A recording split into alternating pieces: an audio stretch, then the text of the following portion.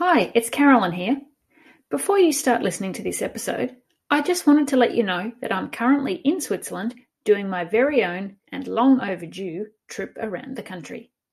I'm visiting some of the most popular destinations in Switzerland, as well as a number of lesser known places, and I'm travelling around by both car and train. If you'd like to follow along with my Swiss travels to see where I am and what I'm doing, make sure you follow Holidays to Switzerland on Instagram. That's holidays2 Switzerland. Here I'll be sharing photos and reels as I go, and I'd love you to follow along. Now, settle back and enjoy this episode.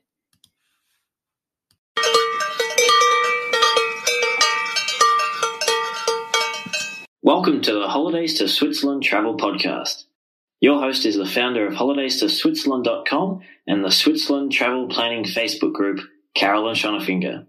On this podcast, Carolyn will be joined by a variety of guests who share their knowledge and love of the country to help you plan your dream trip to Switzerland. Grüezi, and welcome to episode 31 of the podcast. I'm your host, Carolyn, and I'm really excited that you're joining me today. Before we get started talking all things Swiss food, I wanted to say a huge thank you to every single listener. Someone asked me recently, who listens to your podcast? And whilst I know that lots of listeners live in North America, Australia and the UK, I thought I'd see where else our listeners come from. I was shocked, but very pleasantly surprised, to discover that the podcast has been listened to in 87 countries, which just blows my mind. Listeners have tuned in from across Europe, from Japan, Brazil, and Puerto Rico, to name just a few countries. I'm truly humbled that I have the opportunity to help you discover more about Switzerland, and I hope that each episode provides you with travel tips and inspiration to help make your Swiss trip a reality. Of course, when you are in Switzerland, you'll want to enjoy some Swiss cuisine. Cheese and chocolate are the most well-known Swiss foods, but there are many other dishes, both seasonal and those available year-round, that feature on the menus across the country. Whilst I've had the opportunity to enjoy many traditional Swiss meals, and thoroughly enjoyed them, I should add, I thought it would be interesting to delve a bit deeper and learn about the history of these dishes. So, who better to ask than a Swiss-Canadian pastry chef who has lived in Switzerland for over 10 years and has produced her own Swiss cookbooks. My guest today is Andie Pilot, who, as well as writing her amazing cookbooks, shares Swiss recipes on her website, Helvetic Kitchen. Just looking at the photos of Andie's dishes on her website has my mouth watering, so I can't wait to chat with her today. Hi Andie, thank you so much for coming on the show today. I'm really looking forward to hearing all about this delicious Swiss food. Oh, it's my pleasure. I love talking anything Swiss food. Excellent. Now, it's almost dinner time here where I am, so I know by the end of our chat I'm going to be really, really hungry. I hope so. Craving cheese and chocolate. Yeah, absolutely. Okay, so let's start by hearing about your story. You've got an accent there, which I know is Canadian, but you are a resident of Switzerland. So how did that all come about? Yeah, well, I grew up in Canada, in Calgary, near the Rocky Mountains. And today I live near the Swiss Alps, which is really wonderful. My connection to Switzerland is through my mother. She is Swiss. She grew up in Switzerland and left when she was a young woman. First, she went to England and then eventually immigrated to Canada, where she met my dad and stayed for 50 years.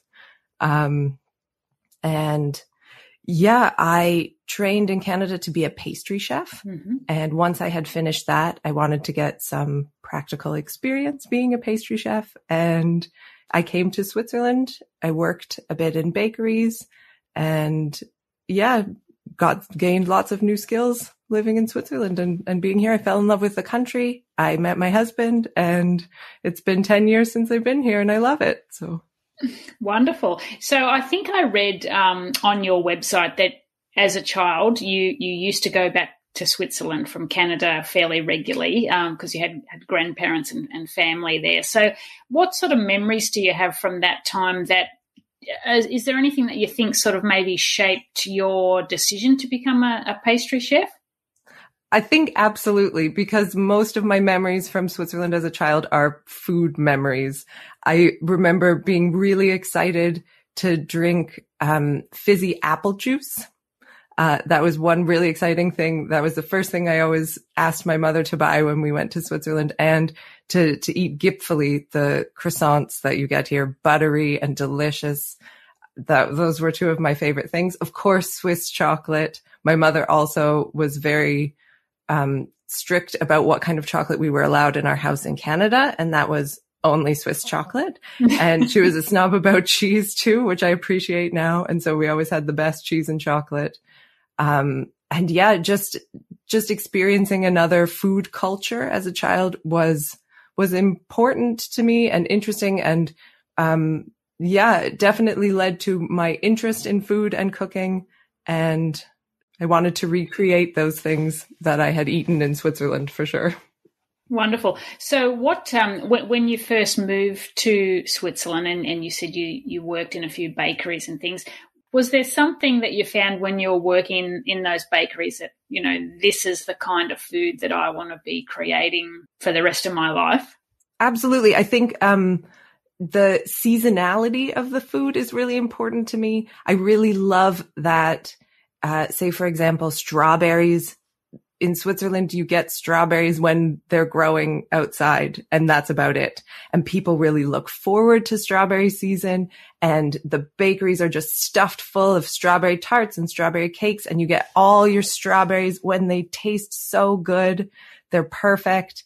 And then after the strawberry season is over, you can't find them anymore, and you have to wait till the next year. And I really like that idea of seasonality. It's the same with chestnuts. That's one of my favorites in the fall to have chestnuts. There are so many different kinds of desserts. You have them with savory meals as well. And they really go full on chestnut season, and then you can't find them anymore. And that looking forward to the next dish or the next food product in the season and being connected with the season and the time of year, that's really important. And I really love that about Switzerland. Now, we are going to talk more about your favourite foods and some specific Swiss foods in a little bit. But can you start by telling us, are there any sort of cultural differences that you notice or that you have noticed between meal times and the preparation of meals in Switzerland compared to what you are used to in Canada? Absolutely. I mean, seasonality, of course, is one of those things. What you eat is hugely dependent on the growing season and things like that. And then just the fact that lunchtime is your biggest meal of the day. And that was different from in Canada when dinner was your biggest meal of the day. And really the whole society here is, geared towards having a big lunch. Children go home from school to have a big lunch with their family. Plenty of workers also take a long lunch break, go home, and that's your warm cooked meal of the day. And we live way out in the countryside in the Emmental, and every shop is closed, every business is closed, and the people really go home to their houses. They eat a warm meal, and then they go back in the afternoon to work. And that's hugely different. When I went to school in Canada, I took a sandwich with me, and I went home at the end of the day. And here my daughter comes home every day. Is that still a practice in the cities as well? Not quite as much as in the countryside, but I mean, you still do notice it that there are little shops that are closed over lunchtime, and just that the menus at restaurants, they have their daily menu. That's a warm meal for lunch. And dinner is then, maybe a less important meal, or you're definitely not eating quite as much. With my relatives in Switzerland or my husband's relatives, they were always just having a little bit of leftovers, a little bit of bread and cheese for dinner. And that was about it. Yeah. Mm-hmm. And how about on the weekends? Is there one day that families really like to get together to enjoy a meal?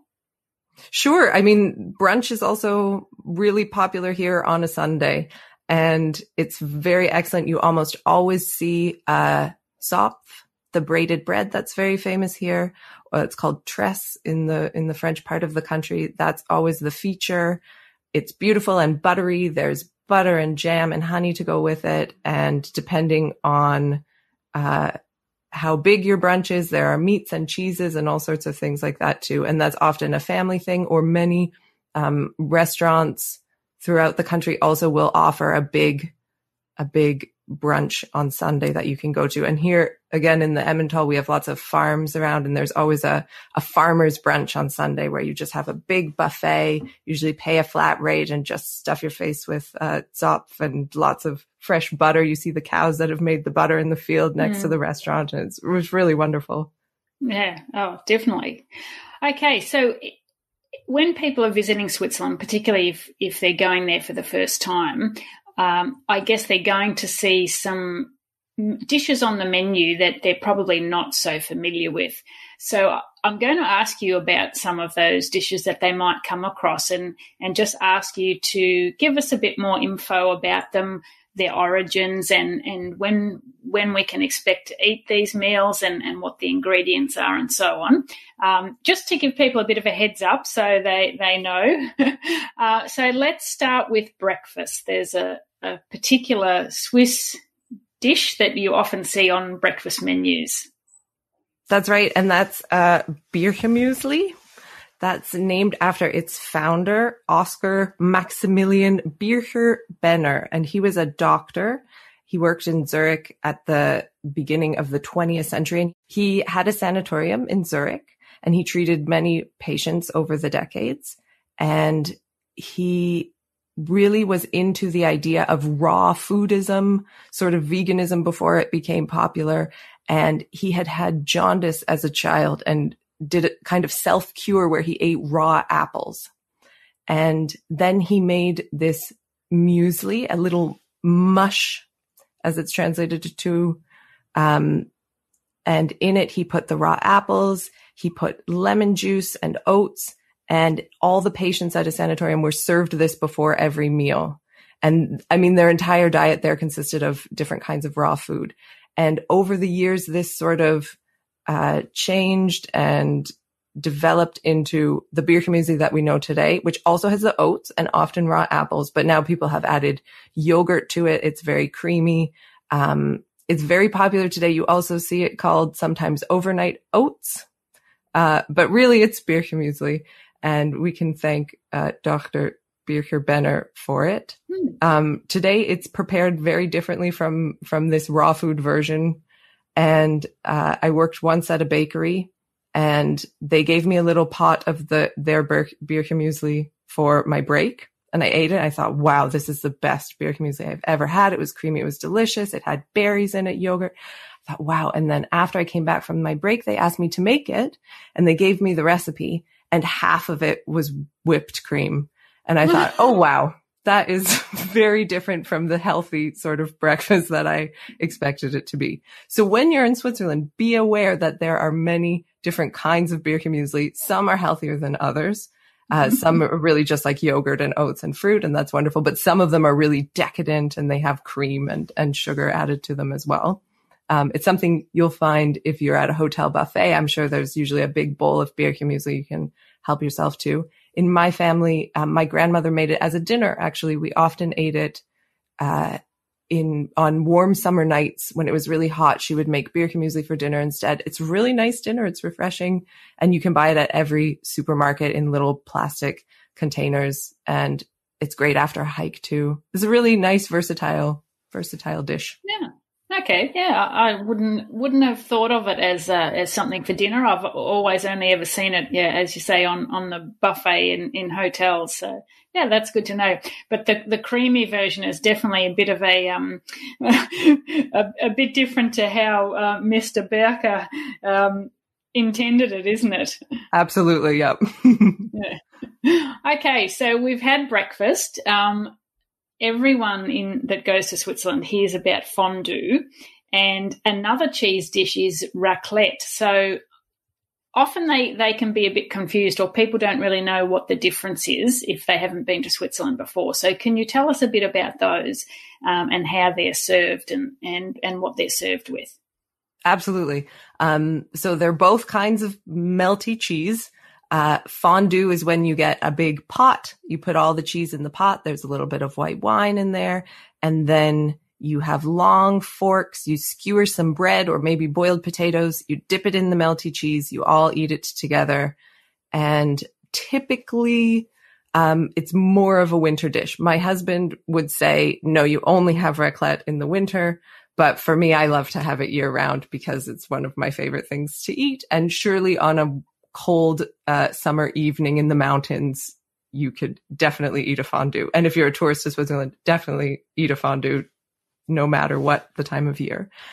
He would say that raclette is more of a summer dish. We always have our raclette in the summer. And that is historically, farmers would have had, or not farmers, alpine herdsmen would have had big wheels of cheese with them. And when they were up on the Alp, they would have left it near the fire and the top part of the cheese would just start to melt. And then they would take that wheel of cheese and scrape the top part off onto their bread or their potatoes or whatever they're eating. And the word in French for that, because this was taking place in the Valais, in the French part of the canton, was raclette. And that became the raclette cheese. And now they make this raclette cheese. In some restaurants, you'll see it still as a big wheel of cheese. They have a big oven. They stick it under the oven. The top layer gets melty and delicious. And they maybe even come to your table and they'll scrape that cheese right off the top. That's one way you might see it served in Switzerland.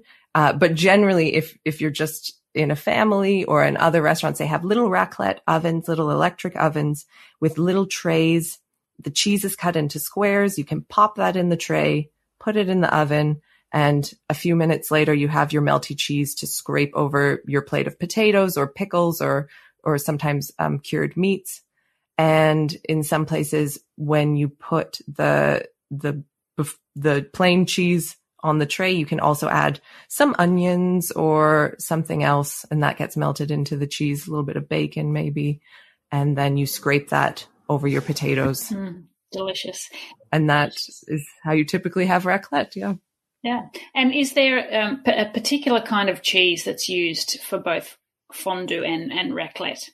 So raclette is its own cheese. You can buy raclette cheese.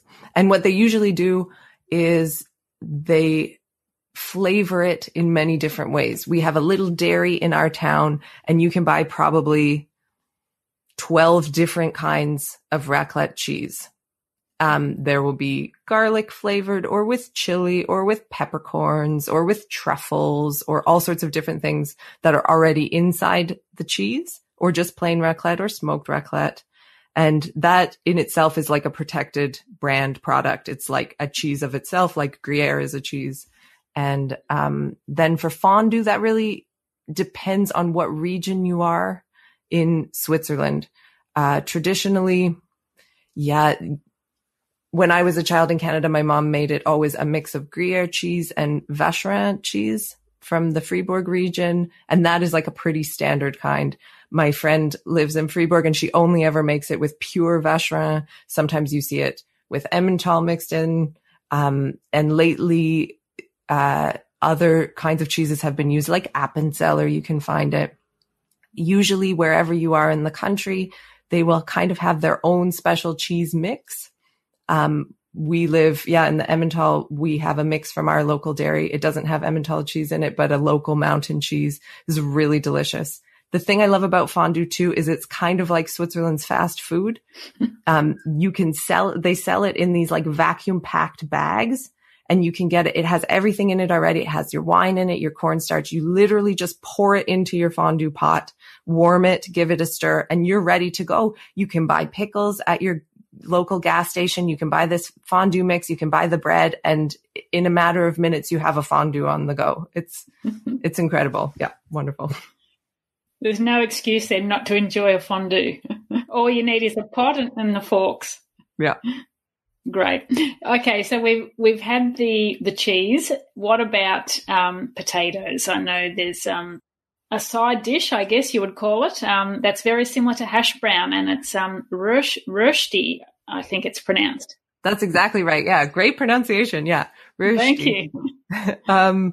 This is this started out as a farmer's breakfast, actually. They usually would have what's called Cervelat, and that's like a little boiled potato. It's been boiled in its skin, and maybe they have it for dinner one night, and the next morning, whoever was in the kitchen would grate those little boiled potatoes. They'd fry it up in a lot of butter, and that would be the farmer's breakfast before they went out into the fields. And of course, it's super delicious. It's really not very complicated, just potatoes fried in butter. But it became really popular all over the country. And you're right, it's quite often served as a side dish. You see it on the side of bratwurst with that brown sauce, or a specialty in Zurich called Zurich Schnetzlitz. It's often served like that with like a creamy brown sauce. And I've seen it more recently also served as its own dish. Sometimes it comes to your table in a little cast iron pan. And when it's served as its own dish, then they often put some cheese on it. Maybe it's a local cheese. They throw a sunny side up egg on top. And that's wonderful too. It's filling, it's delicious. And yeah, you can't really beat potatoes fried in butter. Like I said, you're making my mouth water, and I do love it with that that veal dish from Zurich. That's just amazing. Yeah, they're the perfect. The perfect accompaniment for it. Alpine macaroni. I'll let you pronounce it in German. Yeah, Alplermagronen. That's another great dish with an interesting history. It's also linked to the Alps. This is one that the Alpine herdsmen made up on the Alp. Sometimes maybe you don't think of pasta with Switzerland, but actually it was a really great resource early in the 20th century when these Alpine herdsmen would take all the cows up to the Alp for the summer. And when they did that, they had to bring with them the food they needed for the summer. Of course, they could maybe plant a small garden. Maybe they have potatoes up there, or they'd have tons of milk and cheese from the cows. But they needed sort of a light, calorie-dense thing to bring with them, and they brought pasta. So they had pasta on the Alp. They would bring a big pot of milk to the boil. They'd throw in some of the potatoes they had. They'd throw in this pasta, and then they'd grate a bunch of cheese into it, stir it, and they'd have this really delicious, cheesy, creamy, kind of like macaroni and cheese dish up on the Alp. And here in Switzerland, they love serving applesauce with lots of these creamy dishes. So you would always have applesauce. Now, if you see it today, you always have applesauce with it. Sometimes they serve sausages with it, roasted onions. It's just a great dish. You often see it if you're hiking in Switzerland. You often find it in mountain restaurants and stuff. Yeah, delicious. Yum. Okay, and there is a special sausage that's quite unique to Switzerland, isn't there? That's right. That's Cervelat. You find it throughout the country, and it's definitely the most popular sausage that you would be grilling over an open fire if you go camping or if you go on a hike during the day. My daughter is in kindergarten, and every Wednesday she brings a Cervelat with her to her kindergarten class, and they go out in the forest and they build a fire and they grill their Cervelat and eat it. So it's not only just popular in Switzerland, it's really integrated into even the curriculum of the schools. Yeah, wow, that's fantastic. Yeah. And what makes it so special? It has a unique taste. I mean, it's not a complicated sausage, but it's really it tastes really good, and you find it all over the country. And definitely try it out when you're in Switzerland. You also find it on lakeside grills and stuff. Yeah. Okay. And I know that in all the different regions, there's sort of the local specialties in each different region. But are all those things all those dishes that we've just talked about, you can find them pretty much all over the country? That's absolutely right. Yeah. These are kind of like the standard Swiss dishes that you'll find in Switzerland, from the Italian part, the French part, the German part, all over the country. Okay. Oh, good. Okay. So what about your favorite dishes? If you had to cook something, or if you were cooking up something and you thought, right, I'm going to cook my all-time favorite, what would it be? So it's my very favorite thing to eat is something that is very seasonal to Switzerland, and it's coming up in the season now, which is fall, and that's called the Wildteller. This is like the hunting plate. You find it in all the restaurants in September, October, November, and it just has all my favorite things on it. So you get a plate that comes to your table, or you can prepare it at home. It has Spätzle on it, so those like little dumplings, also called Knöpfli sometimes. It has Brussels sprouts. It has caramelized chestnuts and red cabbage that's sort of cooked often in apple juice, so it has a really nice sweet flavor. And then you have the meat part of it. It's really easy to have this as a vegetarian plate too, which I often do. But if you have really nice Wild, which is the word for game, the meat game, then it's cooked in a dark sauce. It's been marinated in that sauce for weeks and weeks. In the olden days, the sauce was thick and thickened with blood. I think they don't do this anymore, but I've seen some places where they've used chocolate cocoa to thicken the sauce to make this specialty that's on the side there. And that's my favorite. And then dessert is called vermicelle, and that's like a paste of chestnuts, and they squeeze it. They squeeze it through a press that makes it look almost like spaghetti. It's like kind of like a garlic press, isn't it? Yeah. It's described as chestnut spaghetti, and that's for dessert. And even better than just a bowl of that is when you get it as a coupe, and that's when it has ice cream added to it, a little bit of whipped cream, and it's just divine. That's my favorite. Sounds delicious. So what about other desserts? Are there any other specialties to Switzerland that we should be on the lookout for? Yeah, I think basically you can't go wrong in most Swiss bakeries that have a nice looking cake section. There's so many beautiful, delicious cakes.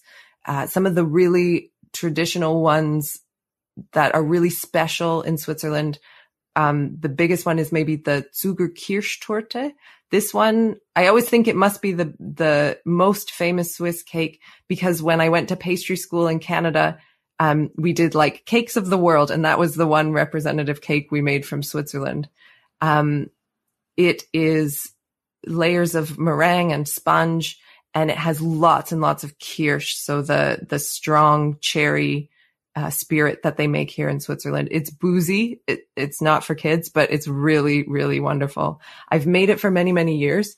And my husband's family, his aunt is like the famous Zuger Kirschtorte maker in their family. And I just never could really make it quite as good as hers. Even though I'm a trained pastry chef, I thought, why is mine never quite as good?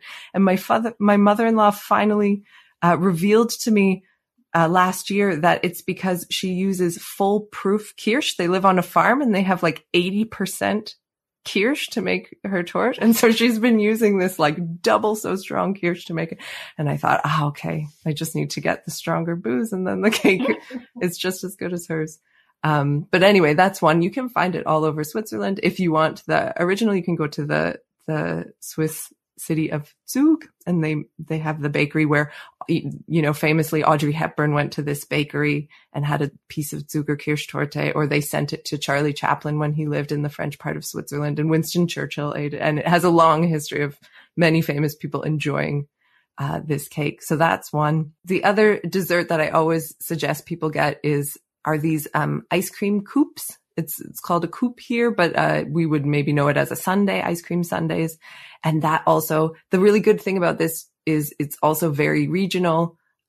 So they'll have standard ones, like there's coupe Romanoff, which is a strawberry coupe, which you have during strawberry season, or there's coupe Denmark, and that is just plain vanilla ice cream with chocolate sauce. You get a little pitcher full of chocolate sauce that you pour yourself on top. And it's really exciting to get that, to do that pouring of the chocolate on top. That's a standard one you'll find in probably most restaurants throughout the country. But then there are regional favorites and seasonal coupes. But I mean, the ice cream is really good. Obviously, milk products in Switzerland are really important. And, you usually can't go wrong getting something with ice cream. Yeah. And I've noticed too in a lot of the cake shops that a lot of the cakes have custard in them too, which obviously is a milk product. And as you mentioned before, that the seasonal fruit, they look too good to eat almost. Absolutely. They really do. Yes. Yeah. Now, also drinks, because that's something that I know there's a couple of quite unique drinks to Switzerland. So maybe you can tell us a bit about those. Yeah, absolutely. So Switzerland has one sort of famous soft drink. It's called Rivella. And that I always suggest for people to try it out when they're here because you can only get it in Switzerland. And of course, as we were just on the topic of milk, it is made with whey, the byproduct of milk making. And for a long time, they touted it as sort of to have special health benefits from using this whey. But by this time it's been, I don't think it has these special health benefits. It's just a soft drink, but it has an interesting flavor. It's a little bit like less spicy ginger ale, or you really have to try it out for yourself for a milk soft drink. You can find it anywhere in Switzerland, Rivella. And the other drink that is also very popular here, I really like having it, also milk related, is Ovaltine. You can have this in any restaurant. It's a nice sort of afternoon drink. If you don't feel like having a coffee, you can order a warm or a cold. Here it's called Ovaltine. And it has a slightly different name because I guess when they patented it in Great Britain in, I think 1908 or something, they misspelled it on the patent application. So in the English speaking world, it's known as Ovaltine. And here in Switzerland, it's called Ovomaltine or Ovo. And that's nice. It's not sweetened as much here in Switzerland as it is in some other parts of the world. So it's also kind of like a not too sweet, nice, warm hug of a drink for a cold afternoon or on the ski slopes. So that's a good one I like too. And when people come to Switzerland, I always suggest that they try Swiss wine. If you're a wine lover, maybe you haven't heard a lot about Swiss wine, but it is really one of Switzerland's best kept secrets. Switzerland always ranks within the top 10 countries of wine consumers per capita, but really they only export about 1% to 2% per year of their wine because they keep it all here and they drink it themselves because it's really good. Chocolate, cheese and wine. Mm-hmm. It's no wonder the Swiss are happy, is it? Yeah, that's right. They've got the three best things. When people are traveling around and they're going out for meals, dining at a restaurant or even at their hotel restaurant, is there anything that they should be aware of or any sort of particular etiquette rules that they should keep in mind when they're heading into the restaurant? Yeah, some of the things I noticed when I moved here that were different from what I was used to in Canada is that tips are included when you eat at a restaurant here. All your tax and tips are included. Generally, you would round up when you're paying for a meal, but you don't have to tip a certain percentage to your server. That's one thing.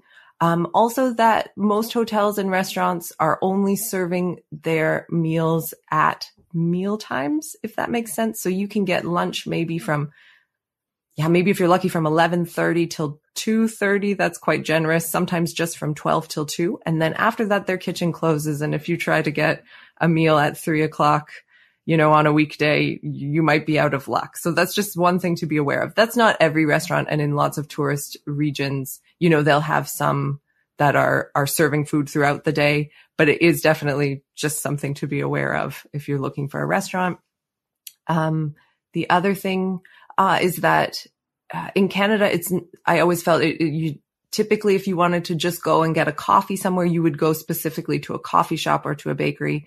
But in Switzerland, you can also go to a restaurant or a hotel, sit, have a coffee, and just leave without having a meal. You can say that you're just coming for drinks or you're just coming to have a dessert in the afternoon and then leave. I feel like you don't have that same obligation where if you go to a restaurant, you have to sit down and have the whole meal and do it that way. So that's another thing to be aware of. Okay. I was going to ask you also about water because I know when often I've been in a restaurant in Switzerland, and maybe not so much now because I'm aware of it, but initially, like, you'd go into a restaurant and you'd order water, and they bring the bottle, and it's usually sparkling water, and it costs a lot. What's the real etiquette rule around water? And can you ask for it from the faucet? I'm so glad you mentioned this. That was also a huge difference as to in Canada. And I feel like it's getting a little bit better here, but it's still not quite a standardized rule across the country. We found it really depends on the kind of restaurant you go to. In some places you can ask for tap water, Hahnenwasser, or a carafe d'eau if you're in the French part, and they will just bring you water from the tap and it's fine.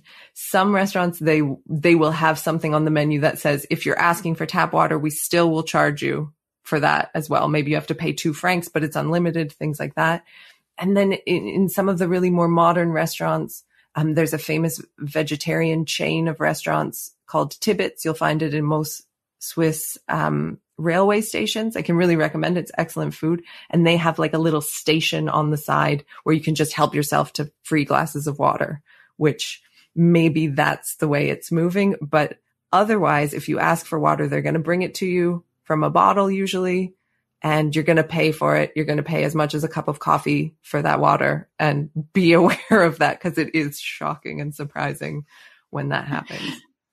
I know in the past we've paid less for a glass of beer or wine than we have for the water. I drank beer all the time because it was cheaper than water. I thought, wow, this is crazy. Yeah. And when you're in a country there's so much free water at fountains when you're walking around, I always tell people, take your water bottle, fill it up, and if you do really need to drink some water in the restaurant, just try not to make it look too obvious. Absolutely. Such a good tip. Yeah, you can really drink from almost any fountain in the whole country. Now, I'd like to ask you about your cookbooks because I know as we speak, just last week you have a brand new one coming out, but you've got a couple of other cookbooks as well. So what would you like to tell us about those? Sure. Yeah, thanks. I started writing the cookbook sort of as a continuation of my blog, the first one. I have a blog, Helvetic Kitchen, and that is just Swiss recipes. Initially, I had started it as a way to connect with my friends who lived back in Canada, who continuously asked me for maybe my mother's Christmas cookie recipes or my fondue recipe. And I thought, I'll just put it on a blog and then everyone can see it easily. And it turned into being a really nice little niche. Not a lot of people were writing about Swiss food in English. So then I just was really excited to try out new recipes from all over the country. And from there, I was able to write my first cookbook, Helvetic Kitchen, which is Swiss cooking. And that's all in English. And then a year later, I wrote a book about drinks and drinking culture in Switzerland, which I'm really interested in and passionate about, along as well as the 3 drinks that I mentioned before. Yeah, there's just so much, so many interesting Swiss drink traditions, and wines and beers and spirits. They have a real interesting long tradition of making spirits out of fruit. So like kirsch out of cherries and different ones from apricots and plums. And that was really interesting. That book is called A Drink Like the Swiss.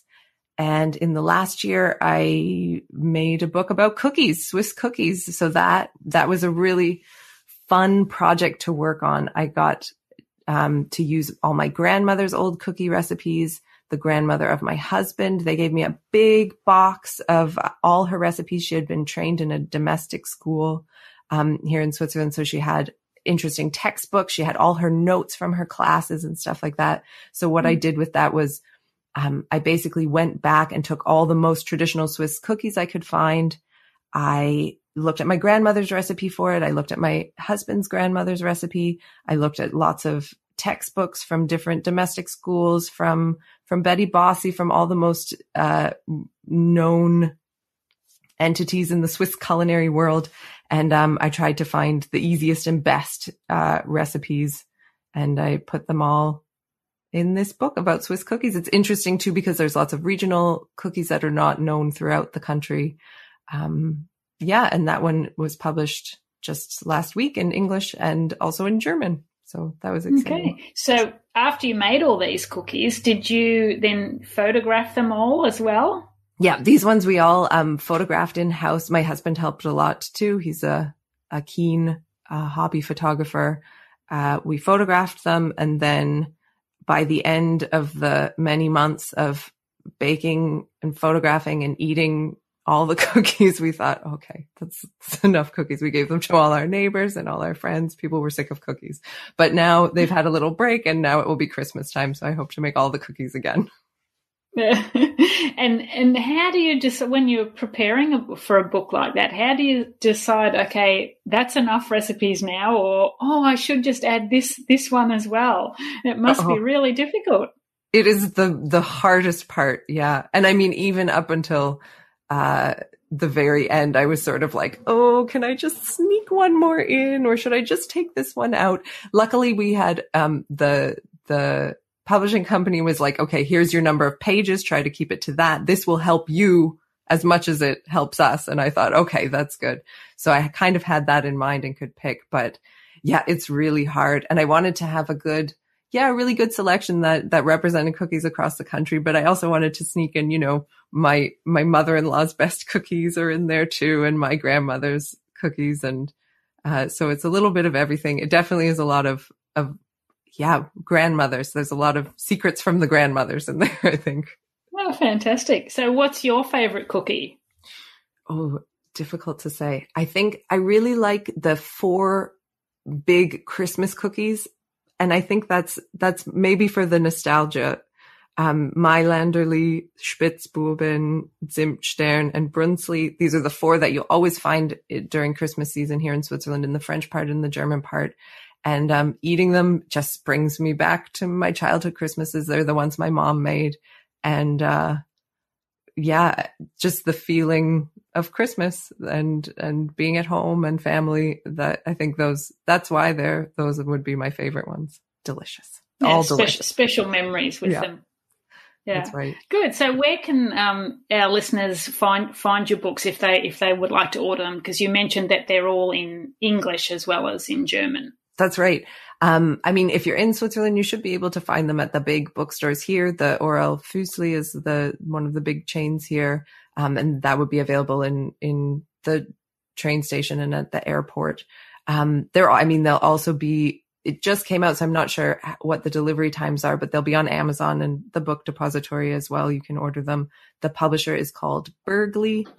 And you can order them directly from the publishing too. They will ship to Australia. They have a 10 franc flat rate for international shipping, but yeah, should be able to find it. And there's more information on my blog, Helvetic Kitchen. Fantastic. Okay, so if you can just tell us where people can find you online so they can get more info about those books and all your other recipes. That's right. So my blog is helvetickitchen.com, and I'm all over social media with that too, at Helvetic Kitchen on Instagram and on Facebook. Fantastic. Well, I'll mention your web address and your social handles in the show notes for this episode, and also some of the meals that we've talked about, because obviously the pronunciation can be quite different to the actual spelling. So I'll put the list of those so people know what we've spoken about. And the show notes will be available at holidaystoSwitzerland.com/episode 31. Thanks again, Andie, for joining me. It's been fantastic to learn more about these delicious Swiss meals, and I know there's quite a few more that I'll have to order next time I'm in Switzerland. After hearing about all those Swiss foods, are you hungry? I definitely am. I hope you have enjoyed learning more about Swiss cuisine and the origins of some of the country's most popular dishes. I love the fact that every dish has a story behind it. That Birke muesli was created for medicinal purposes, that Rösti began as a farmer's breakfast, and that Raclette originated when Alpine herdsmen melted their cheese by the fire and scraped it onto their bread. Yum. Andie is passionate about Swiss cuisine, and if you take a look at her website, Helvetic Kitchen, you'll find recipes for the meals we've chatted about today, plus many other dishes. You can also find all the info about her books, Helvetic Kitchen Swiss Cooking, Drink Like the Swiss, and her new book, Swiss Cookies. I'm waiting for the copy I ordered to arrive in the post, and I can't wait to start baking. I'd also like to give you the chance to win a copy of one of Andie's books. Head to the show notes for this episode at holidaystoSwitzerland.com/episode 31, where you'll find out how to enter the competition. There's a simple question to answer, and that's it. Good luck. Also in the show notes, you'll find Andie's tips for travellers with special dietary requirements. If you are celiac or gluten intolerant, or a vegetarian or vegan, Andie has provided some excellent info on what to look out for when ordering meals at a restaurant or when shopping at the grocery store. Thanks again for listening to the Holidays to Switzerland Travel Podcast. If you enjoyed this episode, please tell your Swiss-loving friends or leave a review on your favourite podcast app. Until next time, tschüss! Thank you so much for listening. For more great resources on planning a trip to Switzerland, make sure you visit holidaystoSwitzerland.com, where you'll find trip planning tips, destination guides, information on transport, including Swiss rail passes, and much more. You're also encouraged to join the Switzerland Travel Planning Group on Facebook, where you can ask questions and chat to other past and future travellers to Switzerland. You'll find show notes from today's episode at holidaystoSwitzerland.com/podcast, and be sure to subscribe to the Holidays to Switzerland Travel Podcast so you never miss an episode.